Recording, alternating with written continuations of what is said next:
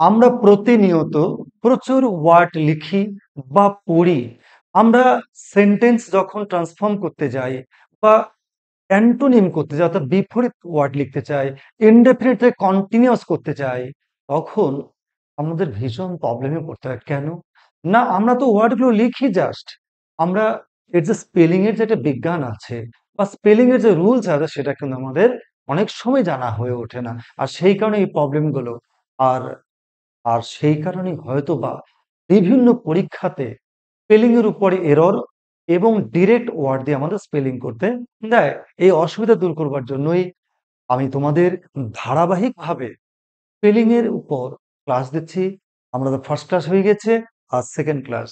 চলো, rules number 6, when the prefix dis is added to words beginning with s, double S is used. তার মানে যখন কোন সেন্টেন্সে আমরা দিস এই প্রেফিক্সটা, আমরা প্রেফিক্স সাফিক্স পড়েছি, এই দিস প্রেফিক্সটা যখন কোনো ওয়ার্ডের পূর্বে বসবে এবং সেই ওয়ার্ড যদি এস দিয়ে শুরু হয়, সেক্ষেত্রে সেই প্রেফিক্স ইউজ করার সাথে সাথে ওই এসটি ডাবল ব্যবহৃত হবে। কিরকম দেখো, স্যাটিসফাইড এই ওয়ার্ডটা কি দিয়ে স্টার্ট হয়েছে? এস দিয়ে, স্যাটিসফাইড এস। এবং এক্ষেত্রে যদি স্যাটিসফাইড এর অ্যান্টোনিম অর্থাৎ বিপরীত শব্দ ডিসস্যাটিসফাইড ইউজ করতে হয়, তাহলে ডিআইএস এই যে প্রেফিক্সটা আমরা ইউজ করলাম, সেক্ষেত্রে যখন প্রেফিক্স ইউজ করব, মূল ওয়ার্ডটাতে ডাবল এস ইউজ হয়। ডিসস্যাটিসফাইড, দেখো ডাবল এস আছে। একইভাবে সলভ, এটা আমরা ডিজলভ করব। দেখো, যেহেতু ওয়ার্ডটা এস দিয়ে শুরু, ডিস যখনই ইউজ হবে, দেখো ডাবল এস হয়ে গেল, ডিসলভ। একইভাবে সিমিলার থেকে হয়ে গেল ডিস সিমিলার, ডাবল এস।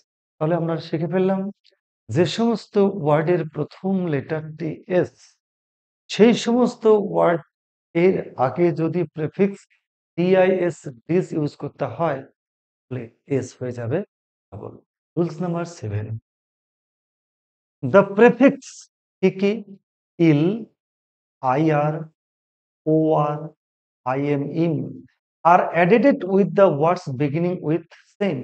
অর্থাৎ এই সমস্ত প্রেফিক্স যখন কোনো ওয়ার্ডে ইউজ হবে, আর সেই ওয়ার্ডের ফার্স্ট লেটারটি যদি এই সমস্ত কনসোনেন্ট দিয়েই শুরু হয়, সেক্ষেত্রে কি হবে? সেই কনসোনেন্টটা ডাবল ইউজ হবে। কিরকম দেখো, লিগাল। তাহলে দেখো, এই ওয়ার্ডটার ফার্স্ট লেটারটা কি? এল কনসোনেন্ট, তার আগে আইএল, এল ইউজ হয়ে গেল ইলিগাল। একইভাবে কি আছে? লেজিবল, এল এর আগে যেহেতু এল কনসোনেন্ট, আইএল ইউজ হয়ে গেল ইললিজিবল। লিটারেট, LITERAT, লিটারেট, তার সঙ্গে আইএল হয়ে গেল ইললিটারেট। দেখো, ডাবল এল হয়ে গেল, ডাবল এল, ডাবল এল। এবারে একই রকম ভাবে রেগুলার, তাকে আমরা ইরেগুলার ইউজ করবো, অপোজিট ইউজ করবো, তখন কি হবে? IR। এইবার IR ইউজ হওয়ার সঙ্গে সঙ্গে এই ওয়ার্ডটার আর কটা হবে? দুটো। দেখো, দুটো। ইরেগুলার। হয়তো কেউ বলতে পারে, হ্যাঁ, একটা প্রেফিক্সের আর একটা মূল ওয়ার্ডের আর, কিন্তু রুলসটা কি? রুলস হচ্ছে কোনো ওয়ার্ডের ফার্স্ট লেটারটি যদি কনসোনেন্ট হয়, তার আগে যদি এই চারখানা প্রেফিক্স ইউজ করতে হয়, তাহলে সেই ফার্স্ট লেটারটি কি হয়ে যাবে? ডাবল হয়ে যায়। একই রকম ভাবে মর্টাল, এম, দেখো ইমমর্টাল, ডাবল এম। মুভেবল কি হয়ে গেল? ইমমুভেবল, ডাবল এম। রুল শিখে গেলাম। Next rules number 8, when the prefix un is added to a word beginning with n, অর্থাৎ কোন ওয়ার্ড, সেই ওয়ার্ডকে আমাদের আগে প্রেফিক্স un ইউজ করতে হবে, এবং সেই ওয়ার্ডের ফার্স্ট লেটারটি যদি এন থাকে, তাহলে সেটা কি হয়ে যাবে? ডাবল এন হয়ে যাবে। কিরকম দেখো, নেসেসারি, এন দিয়ে শুরু, আমরা আন ইউজ করব, প্রিফিক্স আন, দেখো আননেসেসারি ডাবল এন হয়ে গেল। কি আছে? নোটিসড, এন দিয়ে শুরু, আন ইউজ করবো, দেখো আননোটিসড। নেগোশিয়েবল, এন দিয়ে শুরু, দেখো আন ইউজ হয়ে গেল আননেগোশিয়েবল। তাহলে আমরা ইউজ করে থাকি, কিন্তু এইভাবে পদ্ধতিগতভাবে যদি আমাদের শেখা থাকে, তাহলে আমাদের এরর কারেকশন করতে 1 মাইক্রোসেকেন্ডই যথেষ্ট। Next one, rules number 9, the words and with Y. যে সমস্ত ওয়ার্ডের শেষের লেটারটি ওয়াই থাকবে, it is changed into I if A suffix, অর্থাৎ কোন ওয়ার্ডের শেষ লেটারটি যদি ওয়াই থাকে এবং সেক্ষেত্রে সাফিক্স অর্থাৎ ওয়ার্ডের শেষে ইউজ করতে হয়, তাহলে এই ওয়াই উঠে গিয়ে হবে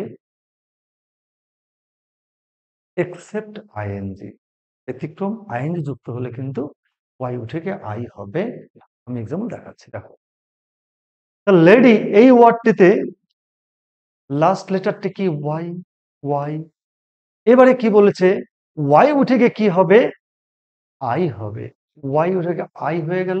অবশ্যই আমরা জানি ওয়াই উঠে গিয়ে কি হয়, এবং ওয়াই এর আই এর পরে ইএস কি আছে, লেডি হয়ে গেল লেডিজ, আইএস। ক্যারি হয়ে গেল ক্যারিড, ওয়াই উঠে গিয়ে আইডি।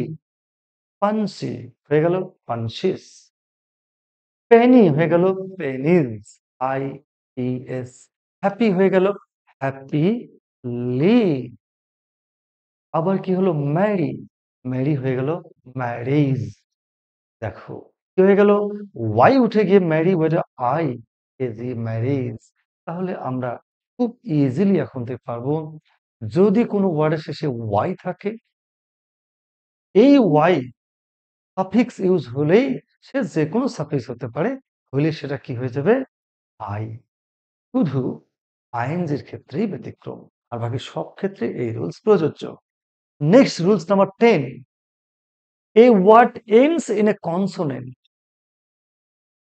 একটা ওয়ার্ড যার শেষ লেটারটি কনসোনেন্ট কি থাকবে, ওয়াই প্লাস। কেন, ওয়ার্ডটা এটা, তার শেষের লেটারটি Y, and the suffix beginning with I. কোনোটা সাফিক্স ওই ওয়ার্ডের শেষে যুক্ত হবে, এবং সেই সাফিক্স যদি আই দিয়ে শুরু হয়, দেন the consonant Y is not dropped. Y কিন্তু উঠে যাবে না। আমরা একটু আগে শিখলাম ওয়াই উঠে গিয়ে আই হবে, কিন্তু সেই ওয়াই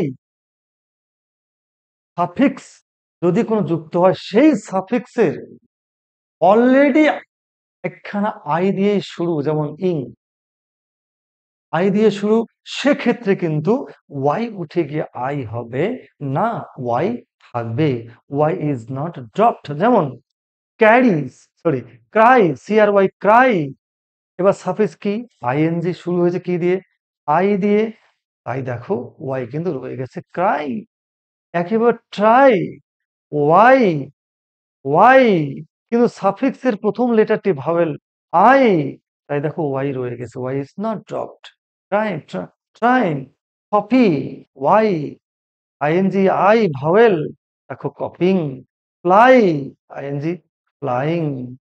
কপি, ওয়াই আছে, আইএসটি সাফিক্স, দেখো আই আছে বলেই ওয়াই রয়ে গেছে। কপিস্ট, পাইপ, আইন যুক্ত পাই। এই গেল 5খানা রুলস। আমরা আগের দিন 5খানা করেছি, আজ 5খানা করলাম। নেক্সট ক্লাসে আশা করছি তোমাদের বাকিগুলো আমি দেব। এই 3-4খানা ক্লাস করলেই স্পেলিং সংক্রান্ত কোনো প্রবলেম কোনো পরীক্ষাতে তোমায় ফেলতে পারবে না। Good bye.